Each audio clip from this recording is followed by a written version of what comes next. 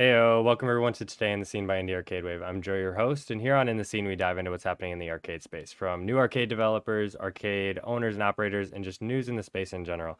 Now, I helped create Galactic Battleground over 5 years ago, and have been showing it off in the indie space for quite a while now, going to conventions, going to tournaments and shows and stuff like that. And I'm ready to dive into this week's episode. So let's talk to a very familiar face. We've had Adam on here 3, 4 times maybe. Adam is the owner of Arcade Heroes, and he has his finger on the pulse of the arcade space. He's always going to major shows, breaking stories of new games and things before other people even really hear about them. So let's bring Adam in here and talk to him. How you doing today, Adam? Good. How are you doing, Joe? I'm great. I'm glad to chat again. I mean, I feel like we're constantly talking. We're always talking on Yeah, Discord about new stuff that's coming out. You're sending me new people. I'm talking to you about them. So let's hear more about who Adam is. Introduce yourself and kind of let people know how you got into the space. sure. So my name's Adam. I'm with ArcadeHeroes.com, but also with Arcade Galactic, which used to be called Game Grid Arcade. I am currently at my arcade as we record this. So it's just a somewhat slow Monday afternoon, post Black Friday. Oops, sorry.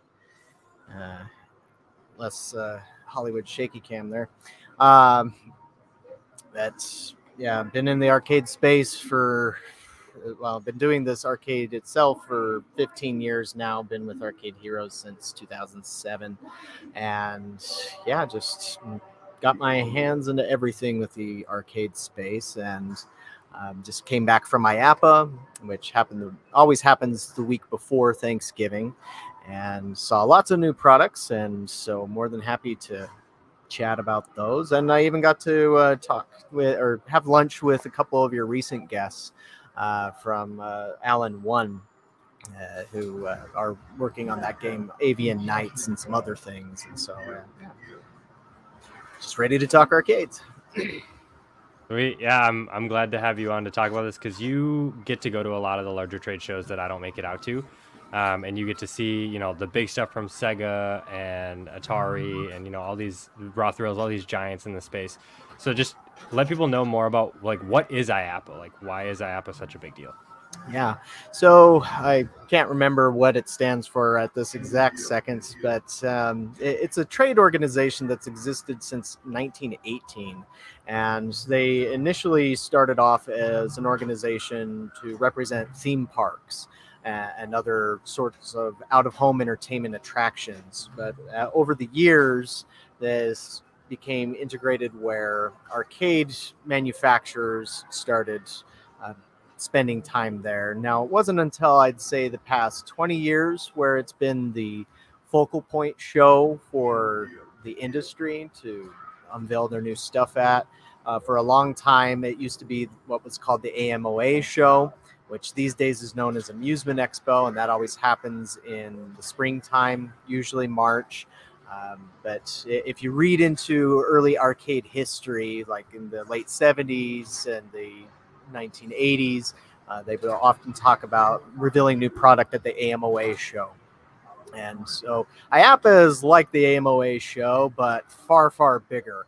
And I've oftentimes compared it to the E3 of the arcade industry. Others in this business will say it's the Super Bowl of the amusement industry, because, again, it does cover things that go beyond the arcade space. And so they have an area that they call a pavilion, and it used to be called the Coin Op Pavilion, but because coin-operated use has fallen to the wayside in favor of card systems in recent years, they just call it the Games and Arcade Pavilion. And so all those major manufacturers that you mentioned, plus many others, will show up there to show off their latest products and use this as a launch pad for those. And so there's always a lot of brand new arcade games. Just what I've come to find is that it seems like a lot of people who aren't really connected into the arcade news space like I am, who may only care about something that Sega puts out or Raw Thrills or something like that, they don't realize how many new arcade games are shown off at this particular event. And these are all the sorts of games that you'll start seeing in arcades throughout the beginning of the coming year. And so I've been trying to figure out ways to parse that out and present it without just throwing it at everybody, just because it's so much. And I actually regret a little bit not staying at the show until Friday this year. I only stayed till Thursday, but there were a few things that I missed out on. And so I always hate that when I'm on the flight back home and I'm looking through all the videos that I shot, and it's like, oh crap, I missed this. Or sometimes there's something that pops up on social media afterwards where it's like, hey, we were at the show and we had this new product, and it's like, I completely missed these guys. Like Unico USA, who had released the Neo Geo MVSX, as well as those 4x3 LCD monitors. I have one of those. They were at the show, and they unveiled a new Japanese candy cab for home, kind of like an arcade one-up sort of thing, but I think it's the Blast City style of Japanese candy cab. And it's just like, I remember reading about them and previewing them a little bit before the show, but I completely spaced it out as I'm running back and forth trying to film things and talking with people. And so if you ever do go to a show like this, you need good walking shoes and you need to be a little bit in shape at least. But also it is a good opportunity to get your product in front of a lot of potential buyers. I mean, there's always a lot of business that's done at IAAPA, lots of major deals, because again, this is essentially the primer for the year to come. And so it's not just theme parks that are there unveiling like new roller coaster rides or attractions. They're also buying equipment for the arcades that they might have, but also lots of arcade operators like myself, but generally ones that are a lot larger, like Dave & Buster's and Round One USA and Family Entertainment Group, and all these other chains will go there, and they'll be on the prowl looking for new product and oftentimes wanting to order new product. But also you get a very international crowd with IAAPA. That's one major difference between it and, say, Amusement Expo, is that you have people from all over the world who are coming there, who again are looking to get some good deals, get the latest equipment to take over. Like I know Middle East has become a very huge market, and so a lot of those guys are there. I talked with a couple of people who said they finalized some pretty big deals with some customers out of, I think it was Saudi Arabia. And so, yeah, there's a lot of great opportunities that can pop up with a show like IAAPA. And so that's where it's fun to go and be able to cover it and share it out with everybody else who couldn't make it.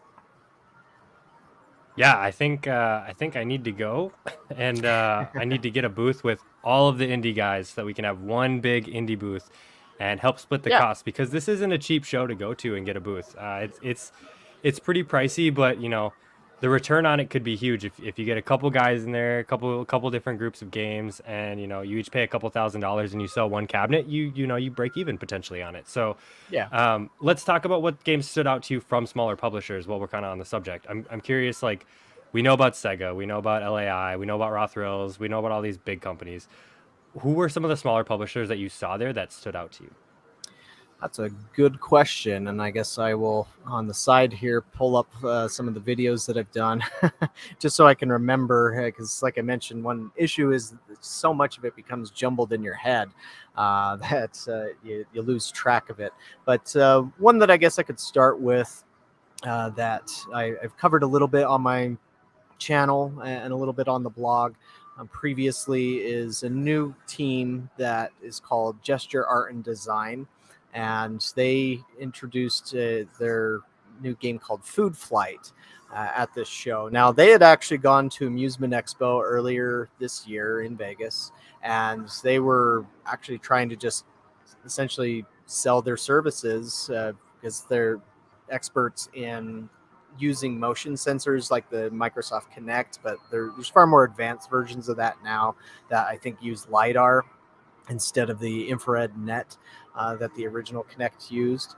And they couldn't find anybody that was interested in taking them on board. And so they decided, well, let's just make our own game and show off our expertise that way. And so their first game is one called Food Flight. And they've designed it to be like a redemption game, as I call them, video redemption. So you're playing for tickets, but it is a video game. And one aspect of it, aside from the motion sensors that they use, because you don't use any joystick or anything like that, you're using your body to move around in the space in front of the game.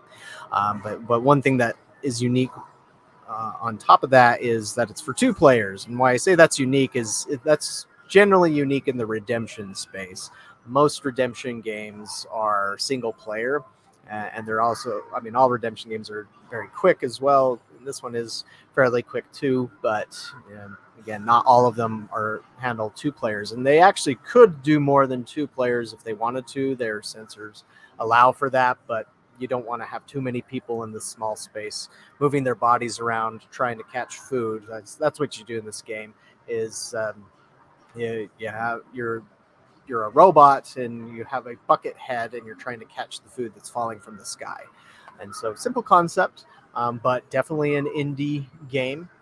And they made their debut there. But I learned some interesting lessons with them, because they actually did hire me. I should, I guess, throw that out there as full disclosure, as a consultant, to kind of help them understand what it is that they needed to do for designing a game and to get into the arcade space. And I gave them as much advice as I could from my understanding with dealing with both major and minor developers over the years. And one very interesting thing that they learned, and I learned myself, was that they bought a booth space before they had contacted me, but I still wouldn't have known this anyways. But they bought a booth space in an area called the First Time Exhibitors Pavilion. And now there's not a restriction, as far as I know. Like, if you wanted to buy a booth at IAAPA, you don't have to go there. But they like to have that area to try and highlight people who are attending the show for the first time. But I have seen plenty of companies who get their first booth in the games and arcade pavilion space. But as they learned, most of their customers did not venture over into that, or their potential customers did not venture over to the First Time Exhibitors Pavilion. And it's a complete mixture of things. Like, they were right next door to something like a DJ or karaoke system. And there was this escape room, I think a VR escape room right next to that. And right across from them was an animatronic dinosaur display. And so I think they were the only arcade, or like coin-op arcade style product in that area. And so it just did not attract a lot of the operators who could potentially be the ones that would say, hey, I'd want to buy this. And so they, as the lesson for them was, we should have been in the area where most of our potential customers would be. And that just turns out to be the games and arcade pavilion. Now, that wouldn't be such an issue in a place like Amusement Expo, which, you know, you've been to that before, Joe. And since it's a much smaller show, it's a lot easier to get noticed regardless of where you're at. I mean, of course, it's always nicer to be close as you can get to the entrance, because there are some people who might be lazy and not want to venture all the way into the back of the show. But that was an interesting lesson. But that aside, one thing that they were very excited about was, so the IAAPA organization, with every major event, they have an award that they call the Brass Ring. And it has different categories. I don't know what all the categories are, but one of them is Best New Product. And they were a finalist in that, and they actually won second place, which is very impressive for a newcomer to win that sort of award. It's a bit, in this industry, it's prestigious. And so it shows that even being an indie, a small company with no name that anybody knows, you can still make it in that regard. And I think the first place one was something from a Chinese manufacturer called Eunice. But that was a nice feather in their cap to be added there. And they also were able to find some distributors who are interested in testing their machine, because that's the one big thing that they needed to do next, was test the game in a real arcade like this, or get it into as many arcades as they can for testing, to further tweak it and figure out, you know, the the good and the bad, the positives and the negatives, to be able to get that fine-tuned for a final production release. For other indie ones, there aren't a whole lot of what you would call indie developers at this sort of show, but you did have X Arcadia, who I've talked about before. Now, because of some issue with the show, they did not have a booth. Like last year, they had a very impressive booth with a bunch of new cabinets and a bunch of their latest games. Because of this issue, they got connected with one of their distributors to set up at least one cabinet there, and they were able to show off a few new games. And so they were just focused mainly on fighters. I got some footage of the new Omen of Sorrow, A Rising Chaos, Phantom Brank Omnia, I think it's called, and Arcana Heart 3 Extend. I have some footage of the new Toho shoot 'em up game, which I don't know how much of a following that has in the United States, but it's huge in Japan. And so they didn't have the presence that they had last time. But again, that is an indie developer.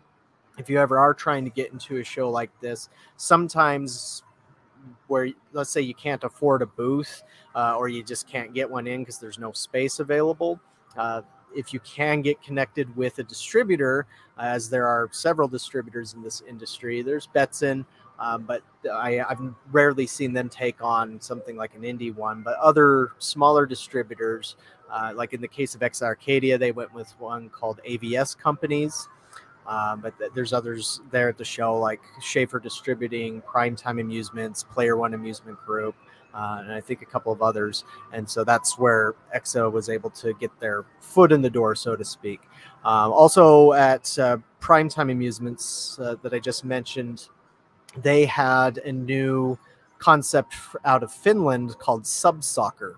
And this is a game where you sit in front of another person. It's kind of like air hockey where you need two people for it to work.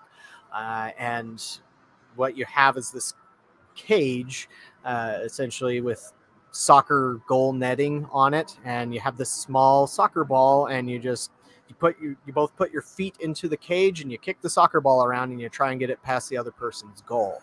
And so this particular version that they had at the Primetime booth, it did not have any coin operation to it. It did have LED lighting, but it didn't have like a scoring sensor net or display, anything like that. But they are working on one. And on LinkedIn, I found a video that they posted, I think after IAAPA, showing their prototype for the coin operated version or the pay to play version. And so that one is coming. But yeah, they were another one that used a distributor to find a way to get into the show and just maybe possibly get orders. I would have to contact Primetime and find out if they did get any orders for it. I'm not sure if they might have under that circumstance of not having the coin operated one, but they still got their product in front of people and were able to become, I guess you could say, more known in that regard. Let me think. For another one that's becoming larger, they advertise on my site, Arcade Heroes. They're called Touch Magics. They're out of India. They have their own booth space. And so in that regard, you could, don't know if they call them minor or major, maybe moderate size at this point still. They hadn't had a booth for a few years, as unfortunately the guy who had been their U.S.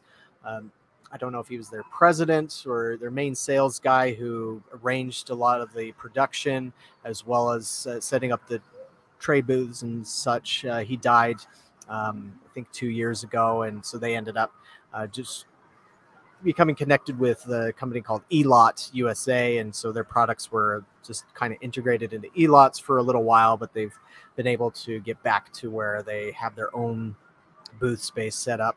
But they're mainly into redemption, or I should say redemption play.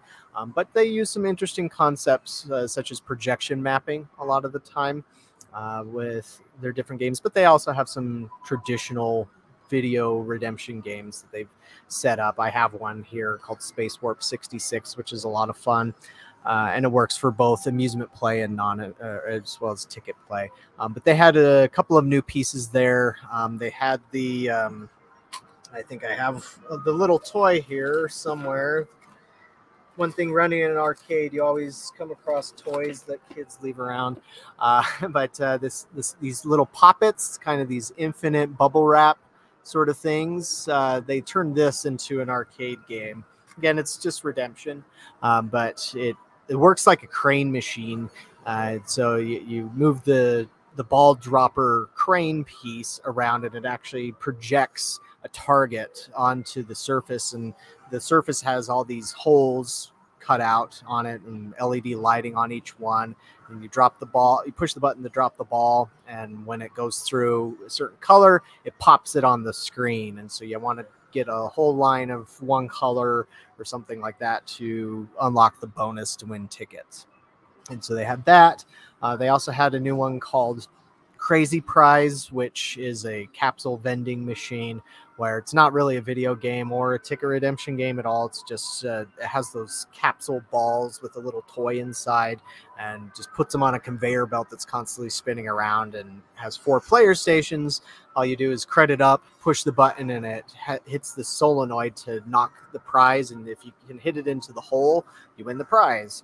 And so that's been a popular kind of thing. I mean, prize merchandising has been a big thing. I mean, that's one impression I have coming away from the show, especially when it comes to smaller companies, might be that a lot of them are pushing in the direction of these instant prize machines, like crane machines or boxing machines. That I was very surprised to hear how well boxing machines are doing in the industry right now. And it's kind of crazy. In fact, I was talking with the developer of a new arcade video game. I guess you could kind of call them indie, but they're in a lot of Dave and Buster's and such now, and so they would definitely be more moderate. But I remember when they started off with just one game, nobody knew who they were. They started off in another arcade developer's booth, but now they have their own booths, and that other arcade developer doesn't exist anymore. But Adrenaline Amusements, they had this new kind of interactive ride. Like one thing that's always popular in the arcade business are these virtual roller coasters, like Typhoon or Virtual Rabbids. King Kong is one that Raw Thrills has done, but their take on it is this one called Drakens, where you're riding on the back of a dragon, and you go through these wild environments, and you're shooting all these enemies and such, but it has a motion base, and so it works a lot like a virtual roller coaster, but you can shoot at things and such. And so they debuted that. It's a very impressive cabinet. It has a 106-inch display where it uses micro LEDs instead of a traditional TV display. And so they were selling that, but it's a bit pricey. It's in the $30,000 to $40,000 range. So that's where it'd be hard to call them an indie developer at this point. But they were showing me some numbers, and one location that they showed me had a boxing machine beating out this new Drakens game, and like a boxing machine costs like $3,000 to $6,000 depending on what you're talking about, but it was making, I think, 3 times as much as anything else at that place. And so that might be a place for you to think about when it comes to indie arcade developments. But there is a small Polish company called Calcomat. They were at the show, and they mainly just produce boxing machines and just change the artwork on them and slap a name on it and call it a day. But they do very, very well. And they had a new one called MMA Boxer, which was a evolution of a game that they unveiled last year called Hit the Green. And it added a video element to it. I mean, it's not necessary to play with the video screen, but it has this LED billboard on the top. And the point of the game is you have these, I think it's 4 different pads and then one to kick. The pads you're supposed to punch when they're green, but if the LED ring around them turns red, you don't hit it, otherwise you lose points. and then there's the one that you can kick. It's a very simple game. On the LED screen while the game is going, it plays all these little memes or GIFs of people hitting, punching, slapping, and whatnot. Just kind of a little tongue-in-cheek humor there, I guess. But that was cool to see them expanding their creativity out beyond just the normal boxing machine and seeing if they can find a new way to make that work. Another one that's I guess you could call an indie or a smaller one is Amusement Source International. And so this is a company out of Texas where they were founded by a guy who used to be the CEO of GameWorks. He's been in the industry, involved in many other things as well. His name's Corey Haynes. But his current endeavor is this kind of importer of equipment, mainly from China. I think sometimes he's gotten it from stuff from elsewhere, but he's generally looked for games that the major manufacturers aren't making, and finding ways to bring equipment to the United States that is just more indie from smaller developers. But again, a lot of them are Chinese, but he's worked with some of the bigger Chinese factories out there, called one called Wallop, but he works a lot with one that's really been expanding their influence in the industry, called Ace Amusement. And they're one that I guess you could kind of call them an indie, but they're budding into one that's more moderate size, because several different manufacturers had an Ace Amusements developed game at this show. So LAI had one called Airstrike, Coastal Amusements, which is a company that dabbles in both crane machines, redemption games, as well as video games and video redemption games. They always have a big mixture, and sometimes they've brought on some indie developers too. Like last IAAPA, they had one from a European developer called Slim Luke Games, I think it is. But they had his game called Bumper. They didn't have it this time, but again, they had a few different games from this Ace Amusement.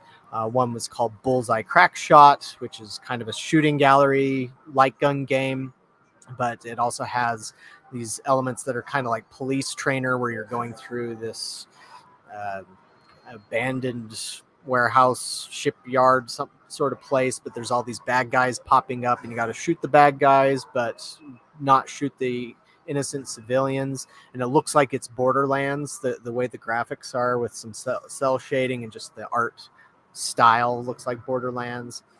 Ace Amusement also had debuted a surfing game, kind of for kids, but it would work for adults, called Surf League.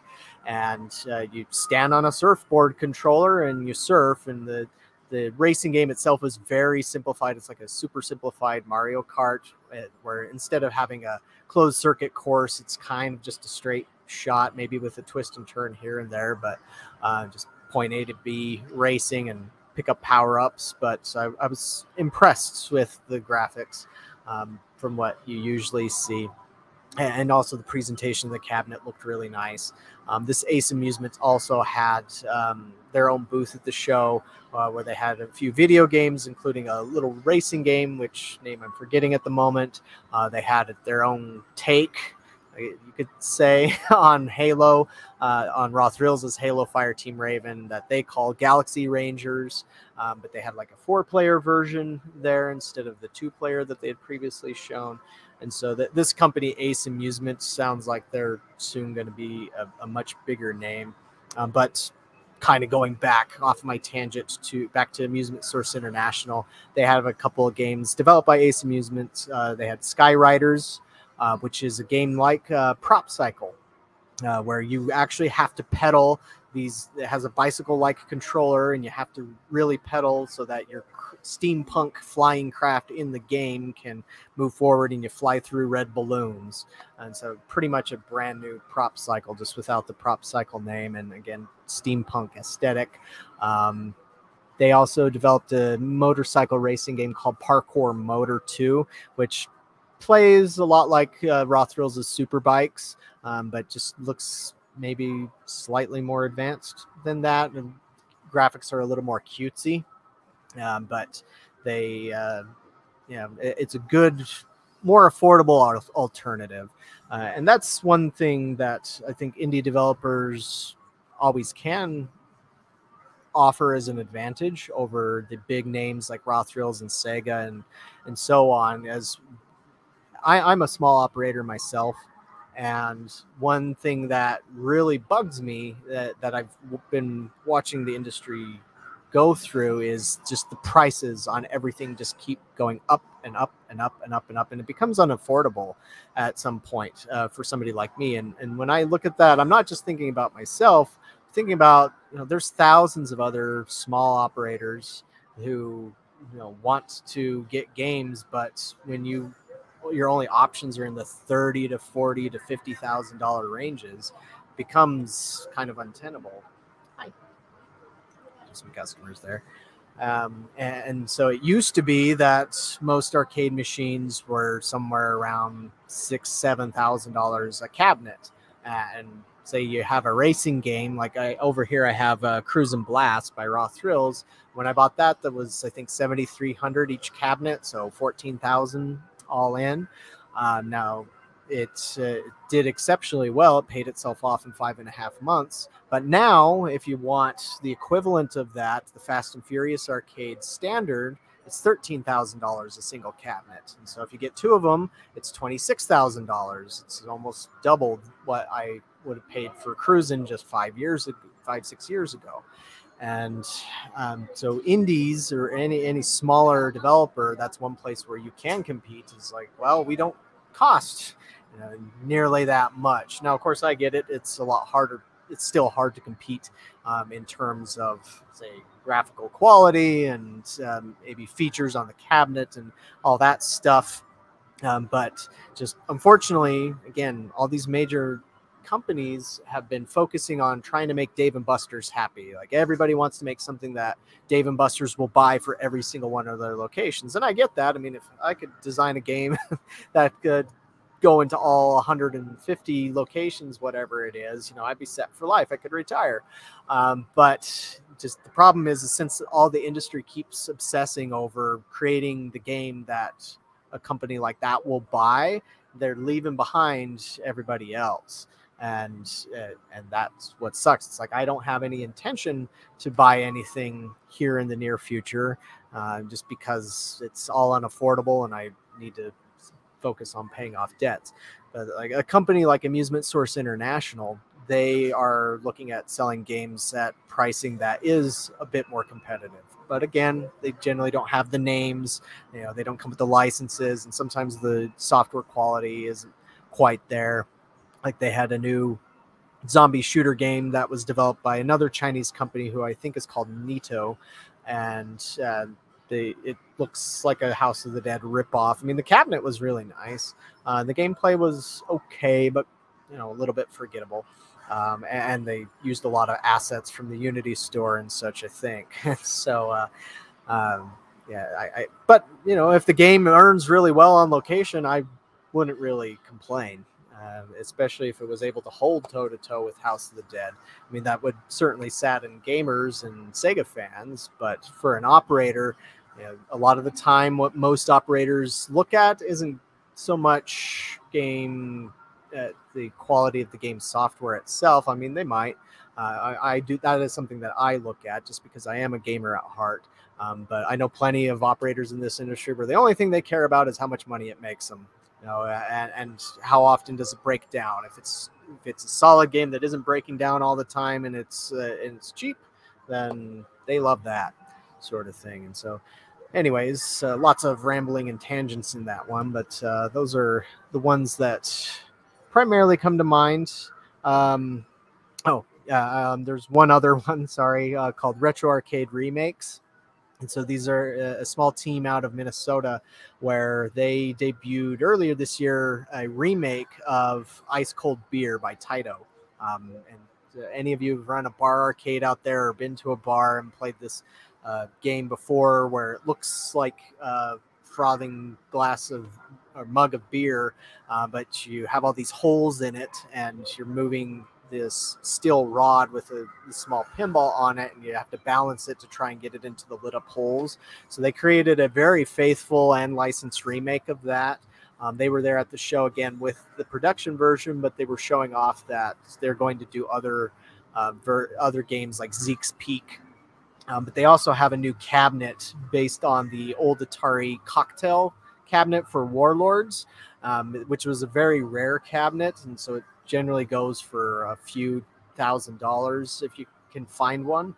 I used to have one actually, but they have a brand new version of that cabinet that they're releasing to the market sometime soon. They didn't say when, but they're going to develop their own software for it, and they're working with Atari. So they're definitely a smaller one that's already making a good impression on a lot of people, just thanks to the ice cold beer. And so we'll see where they go with this Atari deal that they have. Yeah, I want to say shout out Brian Armitage. Yes. He's the guy behind that. We've actually worked with him in the past, and we're working with him right now. So, Okay, cool. really excited about that. Ice cold beer is awesome. It's like one of my favorite, mechanical games that you find in the arcade, but they're always broken. So Yep. I'm glad that he's able to take it and hopefully make it a little bit more resilient to breaking down.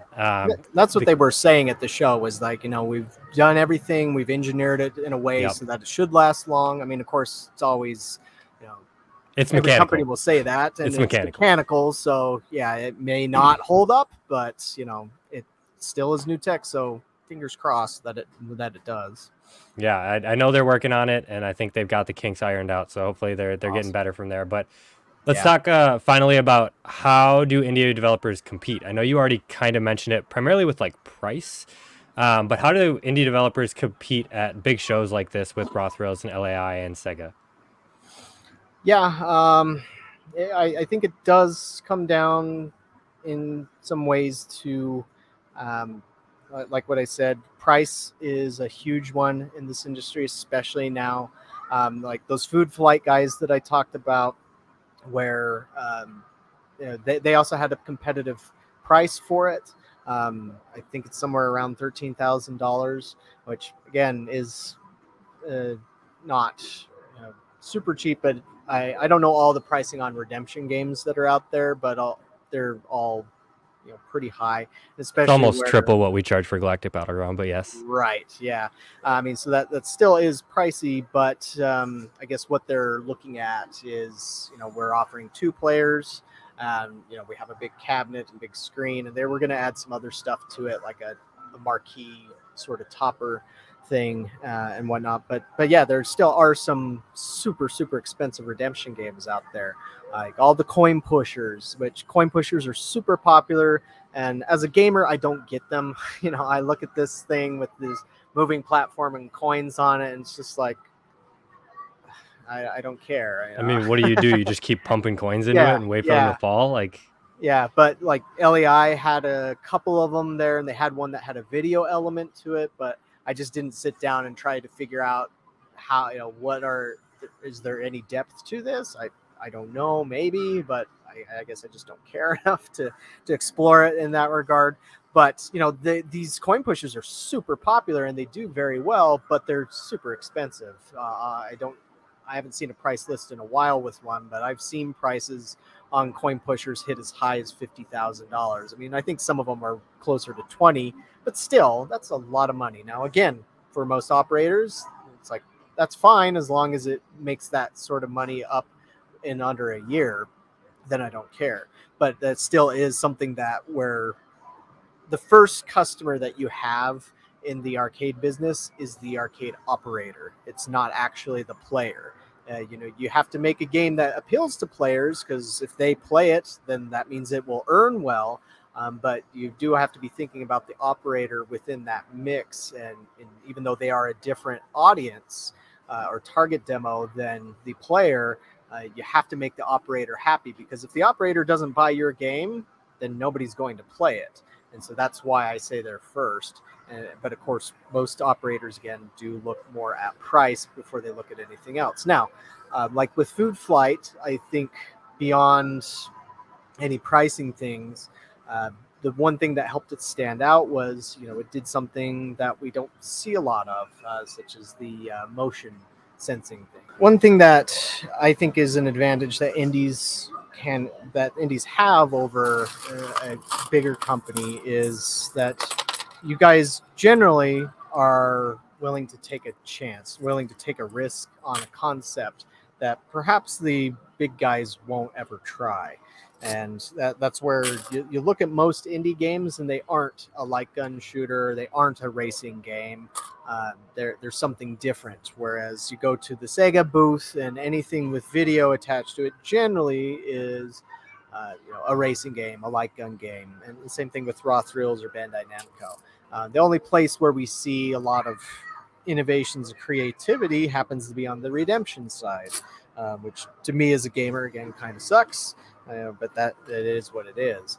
But I think with indies, they're always much more willing to take those risks. And if you can come up with a concept that is intuitive, that players can get very quickly, that isn't too esoteric, that finds a way to be easy to approach, but still has depth to it as they play, then that's an advantage that you can get over the big guys.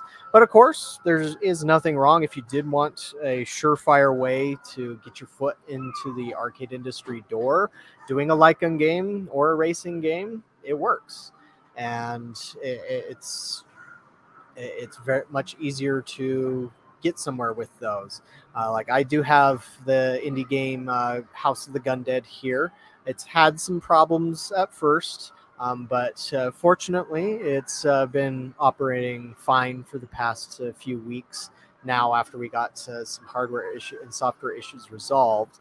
And so when a game is operating like it should without problems, then it can do very, very well. And I had Griffin Aerotech's Sky Cursor, which was a scrolling shoot 'em up game, and comparing the earnings between the two, it's a night and day difference. I mean, House of the Gundead has earned, I don't know, probably 100 times as much as Sky Cursor did. And so, I mean, you do have to be careful about which genre you go with, because there are certain genres which just people don't connect with anymore, at least here in the States. Now, of course, if you were targeting just Japan, a shoot 'em up game probably could do very well. In fact, I think I heard Sky Cursor would haul in $200 to $300 a week over in Japan. But for me, it only made like $5 to $7 a week. And so it's just, unfortunately, as much as I've tried to have shoot 'em up games here, my customers don't play most of them. They like the racing games, they like the light gun games. But sometimes, again, you can try something else that, as long as it's easy to approach, that or has a unique control scheme. Like I know I've seen that one that you've mentioned lately, Joe, Perfect Pour. That seems like a brilliant concept to me, especially for the barcade market, since there's so many bars out there that have arcade games in them, but the industry itself has almost ignored that segment, where the only game that they've really put out, that any major companies put out, that's really appealing to bars is Pac-Man Battle Royale, but that came out over 10 years ago. They have a new sequel, but still it's essentially the same sort of thing. But I know there have been a couple or several indies out there who have designed something that's more for the bar market. I think you could say Killer Queen fit that bill. And I don't remember, does Galactic Battleground have a version where you have drink holders in it? Yeah, our 4-player cocktail does, but I mean, they don't have to be in there. Sure. And I think that was the same with Cosmotrons. Like when I got my Cosmotrons, it came with cup holders, even though I didn't request them. It was just a mistake on the factory's end. But I did end up selling that game because, unfortunately, in my location, it didn't perform very well. But I sold it to a bar arcade, and it's done a lot better there. And so, just knowing what type of arcade you want to put your game into also helps as far as how you're going to approach game design. But I do think some caution needs to be taken, because it seems to me that a lot of the indies out there want to just recreate Killer Queen, but a lot haven't had that same success. Killer Queen has been one of the most successful indie games as far as I'm aware, but in some ways they got lucky, where a lot of the fans were willing to help teach other people how to play the game, and their enthusiasm kind of brought them in. But that hasn't always happened. There's no guarantee that that can happen with any game.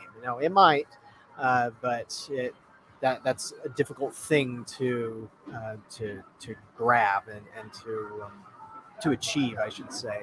And so the more casual you can make the game while finding some ways to reward more hardcore players, it's a difficult balance, but I think that's one place where, again, you can present something unique, something fresh, because that's what people, I think, kind of expect in the arcade, is something different that they can't get at home. And when they find that sort of surprise, then that can bring them back to the location. It can bring them back to the game. And that's something that I like seeing as an arcade operator, and why I've supported so many indie games as I've been able to afford it, is just that's where I can get some other things that I can't get from the major guys. And that's also where I've been supportive of Exa Arcadia. They don't like it if I say that they're indies, but they do have a lot of games which you would call indie, at least on the console space. And it's like nobody's been making a fighting game anymore, and so I've had to rely on games that are 30 years old to fill out a row of fighting games like Street Fighter 2 and Mortal Kombat or Marvel vs. Capcom. But eventually players get tired of playing those games. They're not guaranteed to always bring somebody in, and so it's nice to have something new. And the Exa Arcadia platform does allow me to offer games like that. Or there's the new Donut Dodo Do, which plays kind of like Donkey Kong and Mario Brothers in one. And so again, just something different that I'm able to offer on a somewhat more traditional arcade platform. And I don't know, if you have an arcade game, you could always talk with somebody like Exa. I know there was Polycade as a platform, but I know they've been through some troubles recently. They did just relaunch their cabinet, but I think it's just for home use, the Polycade Sente or Senche. But I'm not sure how well their commercial version did. But oh yeah, and at the show there, I did meet with a gentleman who has been working on his own new platform called Newcade. At least that's what it was called last time we chatted. He was at IAAPA, but I think he was trying to bring the game in and set it up at a distributor booth, but I didn't see if he was able to get it in there or not. But maybe making a platform is the way to go, or just making your game for an existing platform is a way to get your game in there, where you don't have to come up with a whole new control scheme and cabinet design. But yeah, so those are the possibilities. But another thing I would throw out, if anybody out there is seriously looking to get into the amusement industry and get in front of operators, these trade shows that are amusement focused, so IAAPA or Amusement Expo, are more effective than, say, Midwest Gaming Classic or PAX East. Because those latter shows, they are more consumer focused, or you'll get it in front of players, but that is a very different audience from the operators that I talked about. But one of the best ways to get your product, possibly with a distribution deal, or just find a big operator who's willing to take a chance and buy a bunch of your cabinets. These trade shows are a fantastic way to do that.